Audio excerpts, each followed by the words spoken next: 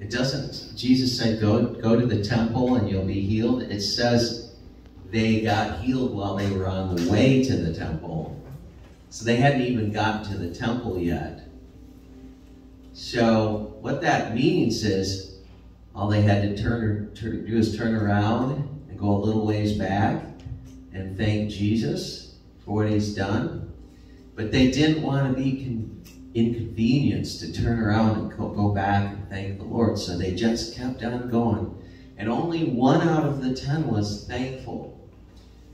Could that be a metaphor for the percentage of people that are truly thankful from their heart for all that God has done for them? Could it be that 9 out of 10 people aren't counting their blessings, aren't acknowledging all that the Lord has done for them?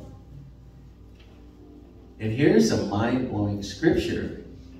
It says that the Lord is good and kind to the unthankful and the evil. That's a mind blow right there. Because we like to think, at least when I was in Sunday school, I thought it was kind of like a Santa Claus deal. If you are good and you are thankful, you're going to get a present. And if you aren't good, you're getting coal in your stocking. See, that sounds like Satan Claus to me.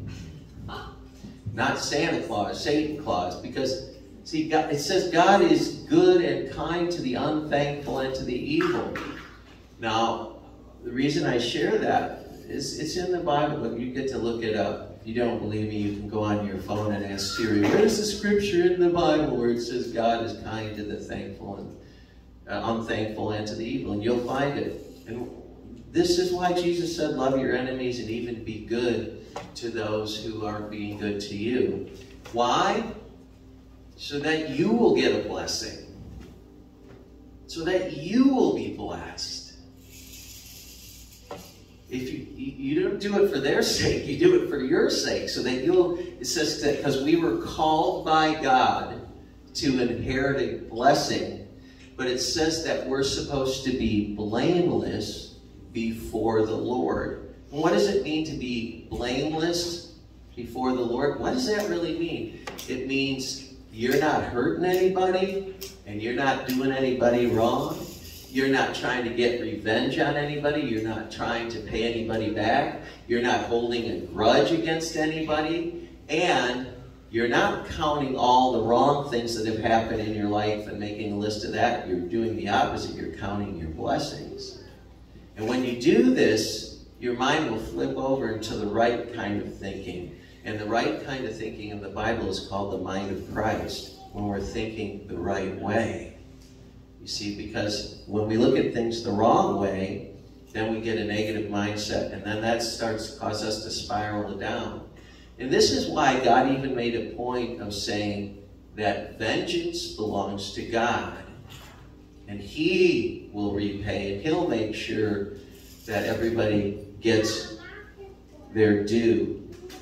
So if you have not been treated fairly, if you have not been paid your due, God will see to it that you get what's fair to you. I remember there was a time in my life, it was actually 20 years ago, and it's just a little thing, but it was a big thing in my heart. I had just been through a situation where a person had borrowed a large amount of money from me. I'm talking thousands of dollars, not a little bit. And they just informed me in an email, because that's easier, right? That they were not going to pay me back that money, and there was no way that they could pay me back because they just didn't have it, and that they're not going to pay me back.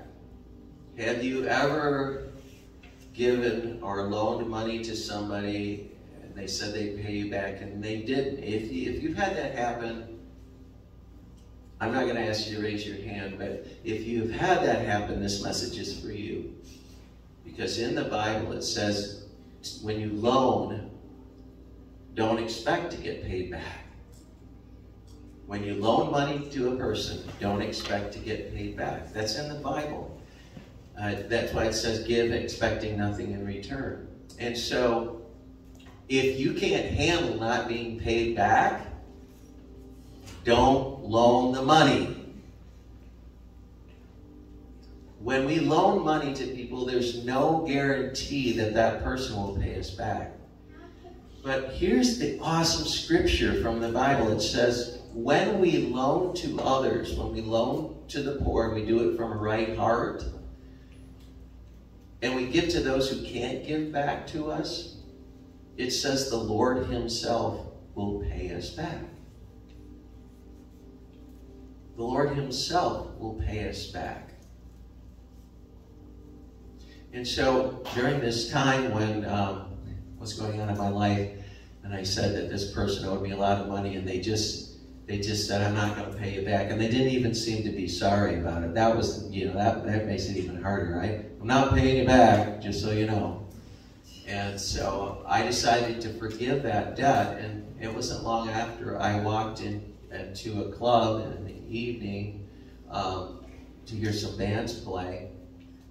And a person comes up to me and says, we're having a drawing tonight for a free guitar. Go get a ticket. I didn't even know that was going on. So I got the ticket, and you know what happened, right? I won a free guitar. And it was just like, here, it was just like God was saying, I know you've been ripped off. Here, Jeremy, have a free guitar. Do you think God does stuff like that? Yes. Do you think he'd go out of your way to just bless you? And notice it was, he didn't give me a free chainsaw. Okay? Now, if it was my brother, God would give him a free chainsaw because he has a workshop and tools and stuff. But my point is, God knows what you like. He knows what matters to you. And he'll go out of his way to see that you get blessed if you keep your heart right toward others. And that means being blameless. It says being blameless before God. But also, when you keep your heart right, your faith is you're thankful even when things don't look good. When it looks like things aren't going your way, you can say, God, I know things look like they're not going my way. In fact, it looks like there's no way. But it says that God will make a way when it seems like there's no way. That's why it says he'll make a smooth path in the desert. God will make a smooth path in the desert. And streams of living water in the desert when there is no water. So God's like your oasis, and he brings these things to us. And so as we look at all this, we need to be thankful for what God has given us, and be thankful for what he's called us to do. And the thing I'm going to share about today is in Corinthians chapter 12. And that chapter is a revelation because it says that God made us intentionally different, all of us different from each other, and he intentionally gave us different gifts. And why is this so important to understand? Because the most miserable people I have ever met are people who aren't content with the gifts God gave them and are wanting someone else's gift and wishing they had the gift that someone else had. And the Bible says to be content with whatever you have and what God's given you. And, so you don't wish, oh, I wish I had that person's talent, or I wish I had that person's looks, or any number of things we could go into. Why? Because God's given you exactly what you need for your purpose, your calling, and your mission. So let's actually read some of this chapter, because we don't need to be ignorant, do we? And ignorance comes from lack of the Word of God. We just don't understand. See, I don't understand why God didn't make us all the same. It's not fair. How come that person gets to be tall and I'm short? It's not fair. Well, my wife and I had 5 kids, and they're all different heights. And they're all very different. Or they come from the same mom and dad, but they are sure different. And so let's look at chapter 12. This is Corinthians. He says, now concerning spiritual gifts, I would not have you to be ignorant. So see, he starts right off and he says, don't be ignorant. God made you to look the way you look because that's what he chose, and it's perfect. God gave you the talents that he wanted you to have, and it's perfect. And so we're going on, we'll read some more. And let's go down and go to verse 6. It says, there are a variety of operations, but it is all the same God which works all in all. So there's a whole lot of variety out there. And if it's not your cup of tea, don't say that it's not of God, because maybe it's just not your cup of tea. It's not your taste. It's not what you like. That's okay. You don't have to like everything. But here again it says there are a lot of varieties of operations and gifts, but it's all the same God that works all in all.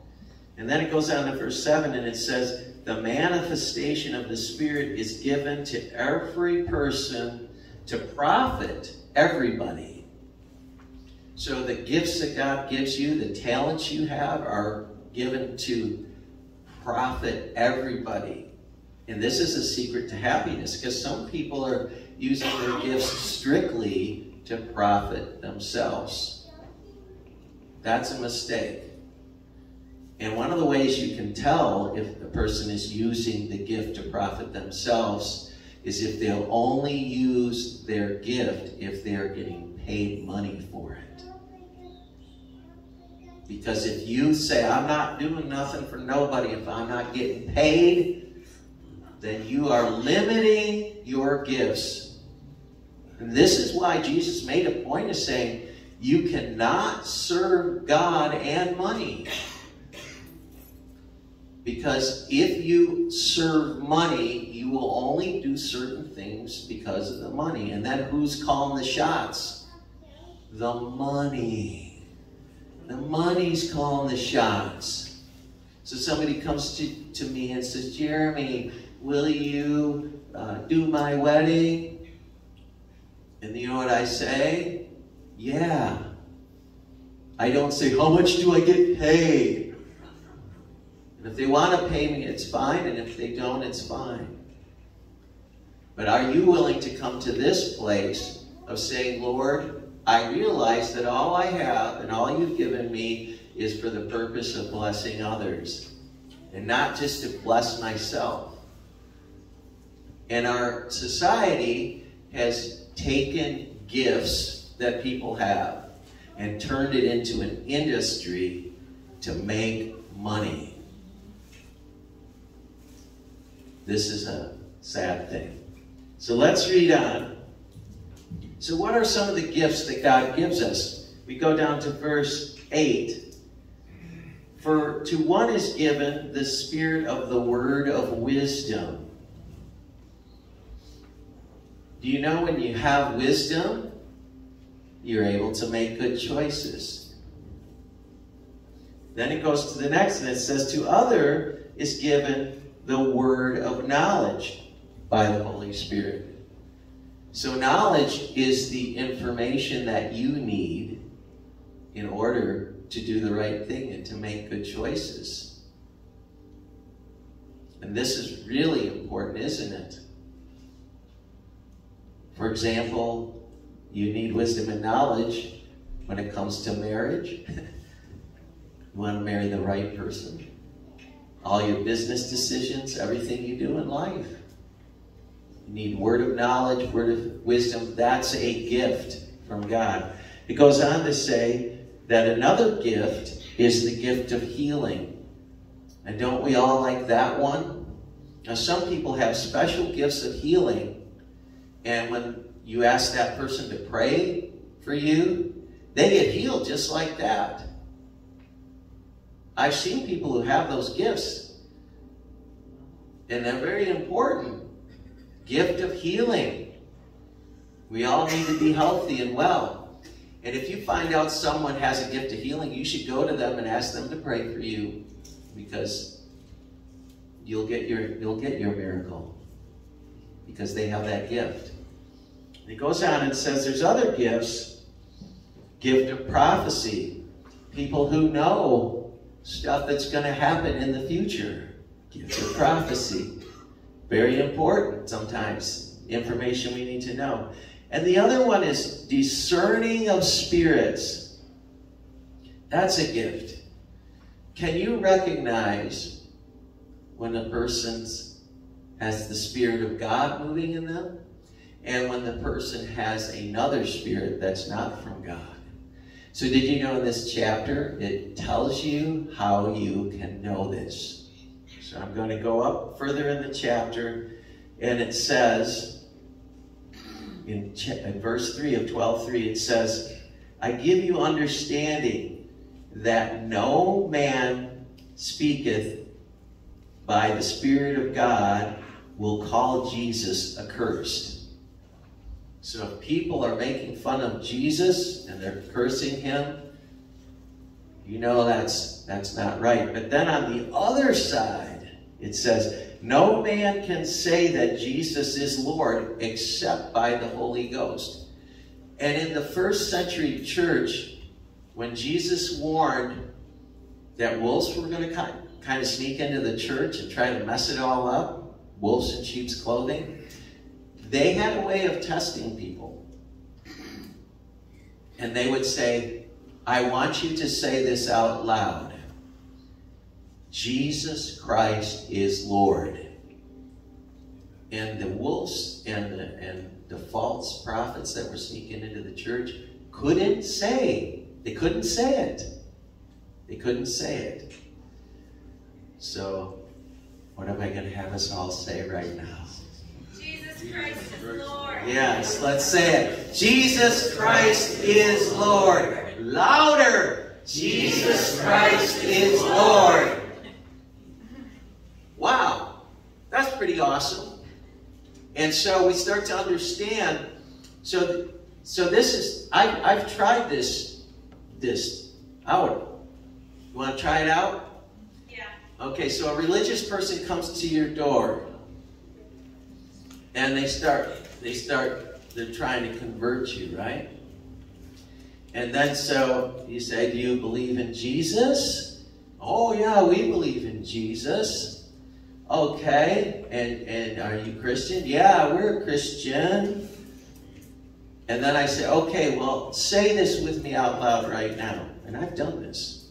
Say, Jesus Christ is Lord. And the minute I say that, they start stepping back. And then they say this to me. Oh, I can't say that. And I say, why not? You said you're a Christian. Oh, I can't say that. Why? Well, we believe he was a very good man. He was a very good prophet. He was a very good teacher. He was a very good role model. He has lots of nice things to show you. Say Jesus Christ is Lord. And that'll send them. They're down the driveway leaving. They decided they didn't want to convert me. Why? Because they are teaching a false gospel. And so I'm saying to you, it says that he who acknowledges Jesus as Lord, he who has the Son, has acknowledged who Jesus is, has life, has eternal life. He who does not acknowledge who Jesus is, does not have eternal life. And some people are offended with this, but Jesus said, blessed are those who are not offended with me. It's very interesting that all the other religions acknowledge Jesus. but they don't profess him as Lord necessarily. So this is where the difference is. And so this is how you can discern spirits. And there's a lot of nice people out there that just don't acknowledge Jesus. There's a lot of people who have been blessed by God who don't acknowledge that God has blessed them. It's like what Peter shared. 10 lepers get healed, only one comes back and acknowledges Jesus and thanks him. So as we look at this, who decided what talents you have, what skills you have, what abilities that you have? Who decided this? God. Yeah, God. God decided. Here's the scripture. All these things, he's talking about the gifts and talents, come from the one and self-same Spirit. This is Corinthians 12:11. Corinthians 12:11. All these gifts come from the same Spirit, and the Spirit divides to every person severally as he will. So God's the one calling the shots on your talents, your abilities, and you could say, if you want to put it this way, your deck of cards you got dealt. Someone say, I just don't like this deck of cards I got dealt. Well, what are you going to do about it? Make the most of all that you've been given and use it to the fullest. Unfortunately, many people don't realize that the gifts have been given by God, and you can watch on TV when people get their trophies, their awards, they say, I just want to say thank you so much. I worked really hard, and this is why I'm getting this reward. It's called an earthly reward. So when we acknowledge God, and we get a heavenly reward. And so then it goes on, and it talks a little more about the body. And I want you to just think of the church as a body, because the Bible says we're members one of another, and that we need one another, and we all have different gifts that are there to help one another. So let's just look at the next part. It says in 12:12, the body is one and has many members, and all the members of that one body are one and also in Christ. And then it says, and by one Spirit we are all baptized into one body, whether we be Jews or Gentiles, or whether we be slaves or free, or we have all been made to drink into one Spirit. So we're one Spirit, one body, but then it says, but the body has many members. And that's the part where we're all different. And we've all heard about some people are like a hand, some people are like an eye, some people are like a mouth, some people are like a leg, and the Bible even says some people are the private parts. It says it. You can read it. But we're all, it all matters. It all matters. It's all important. And it says God has set the members, every one of them in the body, as it has pleased him. And so, where does the real freedom come? When you know who you are, you know what your place is in the body, you accept it, you don't fuss over it, and you go with it. And you don't try to change who you are if some people don't like it. Because not everybody's going to appreciate who you are and what God's given you to do. And if people don't worry about those people, because we are here to be a blessing and to just simply be who God made us to be. You can't be any better than being who God made you to be. And so the Bible says, shall the clay say to the potter, why did you make me this way? And I had one Christian say to me a while ago, he goes, you know, when God made me, I think he made a mistake. That's a sad place to be. Did you know that God doesn't make mistakes? People do, but God doesn't. So this acceptance of who we are, who we've been made to be, is going to bring a peace in your heart so that you're not striving and fussing over different things. If God made you a mellow, quiet, laid-back person, go for it. And some people, they're a little louder, a little noisier, talk a lot more. Doesn't mean they're wrong. They're just different. You've got quiet people, you've got noisy people. It's just like instruments. Some instruments are quiet. They're designed to be quiet. A nylon string classical guitar is designed to be quiet.